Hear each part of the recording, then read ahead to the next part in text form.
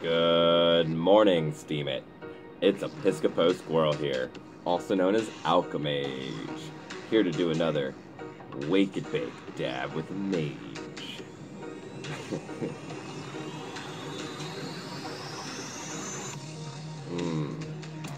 How is everyone on this beautiful morning?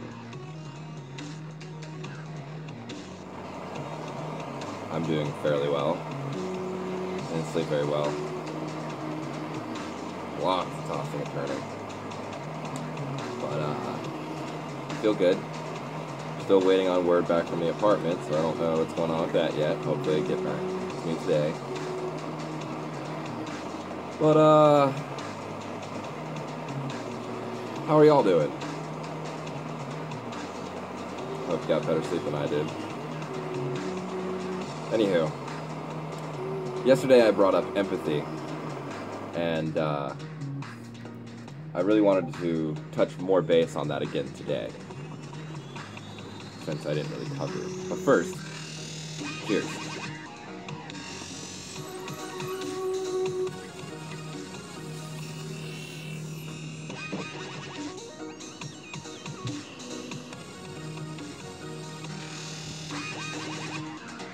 Man, it's really hard to get that music at the right level. I'll figure out some editing software at some point and just be able to put music with it.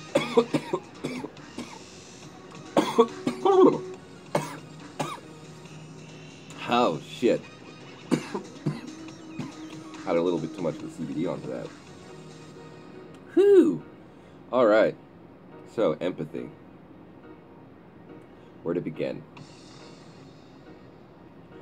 I'd like to begin first with explaining the difference between empathy and sympathy.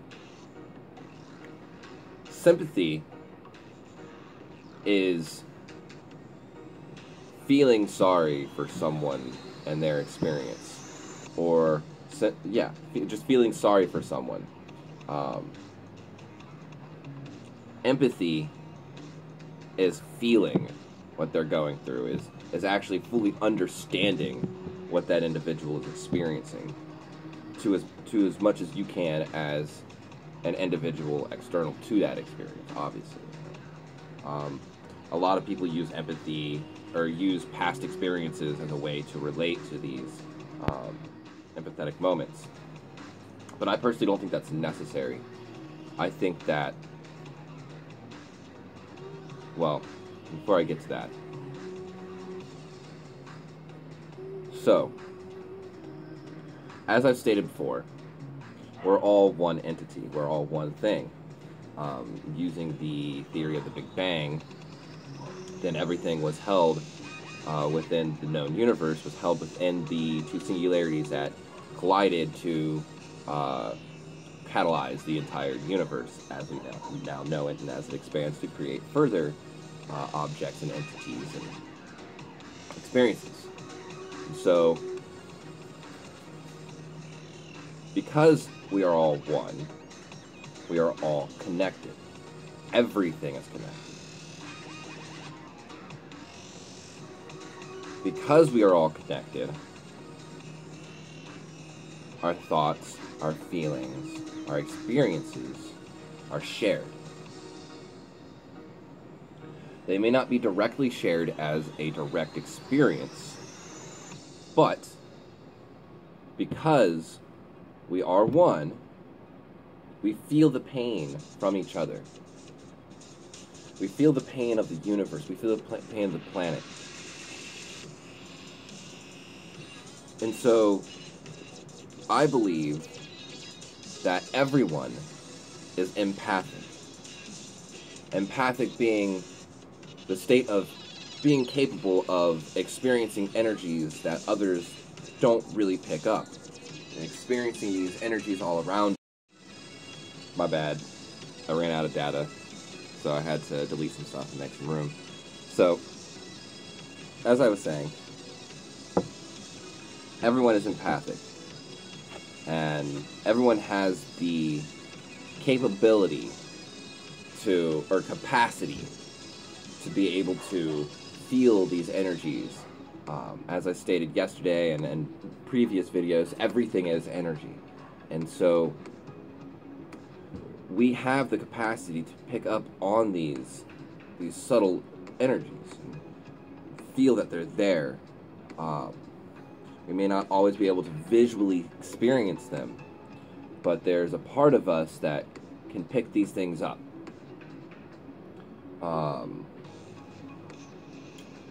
So, I also think that there is a major operation, project, whatever you want to call it, that is being put on by the wealthy. And I don't mean just like, oh, rich people. I mean like the people who own the major corporations, the people who basically own the world, the people running all the bank systems, the ones who own the money. These individuals, the true top 1%, and it may not even be 1%, it may be like a handful of the 1%. I believe that they are working to specifically separate us from our nature. And by separating us from our nature, they thereby separate us from our capability of being empathic. We still have that capacity for empathy and the telepathic sense and all these other senses that we have that they tell us is mental illness, or they tell us that it's not real, and they call us crazy. But in reality, it's our nature, and everyone has it, and everyone can experience it if they just nurture it. Some people are going to be more connected and have a stronger sense of empathy and being stronger empaths than others. That's just, the nature of being an individual. We all have different levels of intelligence. We all have different levels of skills. We all have different capabilities and capacity to do different things. So, it is of my opinion that everyone has the capacity to be empathic, but not everyone has the capacity to be extremely empathic and feeling if everyone was always constantly feeling everything going on, when anything get done, there's so much energy, so much emotion out there that it would be crippling. I consider myself to be pretty empathic, but I also know that there are people who are more empathic than myself. And even myself, when I go into large groups of people, I shut the fuck down. That's so much energy, and I have to really be able to separate myself from all those other individuals before I can actually truly enjoy myself and enjoy the experience of being myself. Like when I go to large events and like festivals, and it's really difficult, even amusement parks, I have to really, really focus in on myself. Amusement parks are kind of the easiest because they have that adrenaline factor going on, and so it kind of brings me into myself. But festivals and gatherings and the house parties, there's just so many people, I don't know how I honestly, I don't know how to act, but I know how to act, and I just, I can, I call it social anxiety, and I do have social anxiety on top of it, from my past experiences. As a child, I had some difficult experiences, but I highly attribute it to just the fact that there's so many people and so much energy. I can plan out a whole conversation of what I want to say to someone, and as soon as I go to talk to them, I can't even say hello, My brain just shuts down with all those new energies around. And so even myself having this experience, there's people who are more empathic than I am, and it's just really hard to fathom if you don't have this experience, if you've never had these experiences. It's really difficult to even imagine what someone would go through in this kind of setting, and to even imagine it being a real thing is kind of difficult. But if you really take a step back and you think about it, like I said, we're all connected, and we're all one mind, and our nervous system is just, we are different nerve endings for a larger nervous system. And so information is carried through us and brought back to the mass consciousness, and through the mass consciousness we're all connected. And so when someone's explaining something to you, to bring it full circle where I was saying that I don't think it's necessary to have an experience in order to relate to an individual and to have a empathic experience, because we are connected to this mass consciousness. When an individual comes to you and you hold space for that individual and you connect with that individual and they share their story with you of what they've gone through, be it good, be it bad, be it just neutral, I don't think it's necessary to have any kind of similar experience to be able to truly understand that individual, to be able to relate with that individual and feel what they went through. It may not be the same thing that they went through, you know. It's not the same thing that they went through because it's translated through a different set of senses. And because it's translated through a different set of senses, you can only know it subjectively as your own experience rather than as their experience. So it is a different experience, but it is as close as you can get without actually being that person. And so, yeah, everyone can be empathic.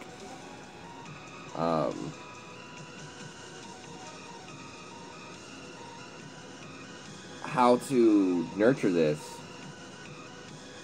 Listen to people. Truly listen to them. And don't wait to respond. Just listen. Hold space. That's what I mean by holding space for an individual. You're not waiting to respond. You're allowing them to be, and allowing those energies to flow between the two of you.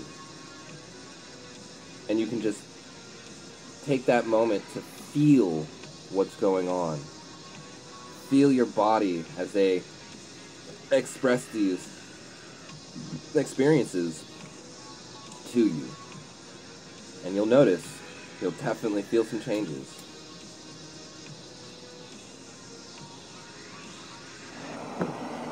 So that's my rant for the day. Kind of went on a really long digression there. But I hope it all makes sense, and I'd love to know what you all think as well. So please share your experiences and share your opinions and share any kind of research and studies that you have accumulated. Even if it's contradictory to what I have said, I would love to see what you have to tell me, what you have to share. Cheers. Have a beautiful day.